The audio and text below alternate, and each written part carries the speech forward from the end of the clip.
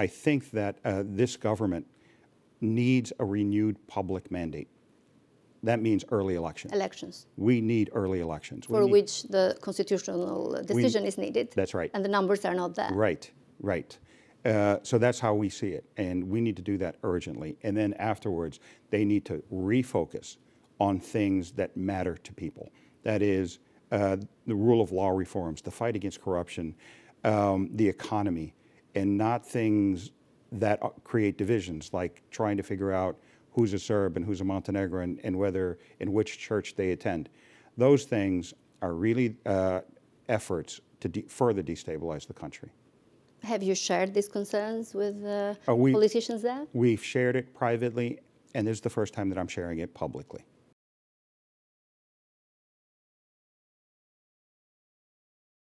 It's a legally binding obligation.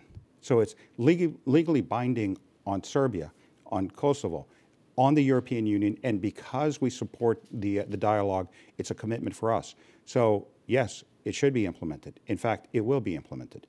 So I think that the government in Pristina should see that as an opportunity.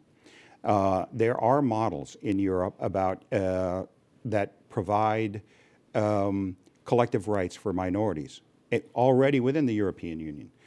And if you look at this, there is a way to create opportunities for both countries. Now, if we don't deal with the question of the association, this population of 70,000 people living in northern Kosovo is the real challenge. They are at the center of all of the tension, of all of the conflict, of all of the confrontations. So we have to look for models and ways that are going to work for them. They are dual citizens. They should be granted all of the protection of the institutions in Kosovo, but they also should be permitted to participate in the social, political, and economic life of Serbia. So there is an opportunity there. That's why I say that they should look at it as both of them being European. So if we don't solve this question, we're going to be in a perpetual cycle of crisis. Is there a deadline for the question, for the issue to be solved? As soon as possible. As soon as possible. I mean, I think it doesn't help anybody to have a frozen conflict in the region. And this is the only frozen conflict in Central Europe.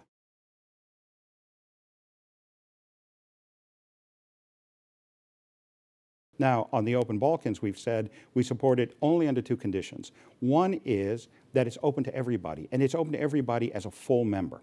Now, one of the challenges of CRM and RCC and others is that they put caveats on Kosovo's membership. There should be none. They should be a full member of all institutions. So that's one of the things that is interesting, and I think we should test it. We should test President Vučić's commitment to bring Kosovo in as a full member and to recognize their government-issued documents. So that's an interesting aspect of the Open Balkans. But if only 3 or 4 join initially, what it does is it requires the difference between a free trade unit and a free smuggling zone is the control of the borders. So that means that they would have to recognize borders between Serbia and Republika Srpska and between Serbia and northern Kosovo as international borders regulated by Serbia plus 3 NATO members. So in any way you look at it, there are opportunities for the region to move forward to heal a little bit through the Open Balkans if it's properly executed.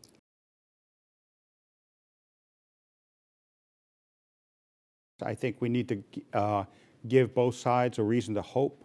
I do think that there are a lot of opportunities for engagement. Now, it is true that there is a lack of trust between the two communities, but there's also been a very serious lack of vision. And by the way, there is no option to a peaceful coexistence between ethnic Albanians and ethnic Serbs in the region.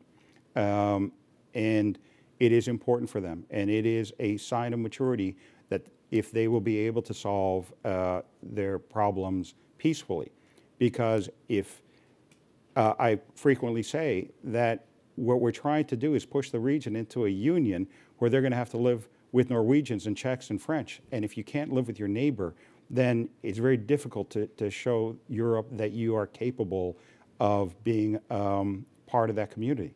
So there's no option. And the future of the region is as multi-ethnic democracies.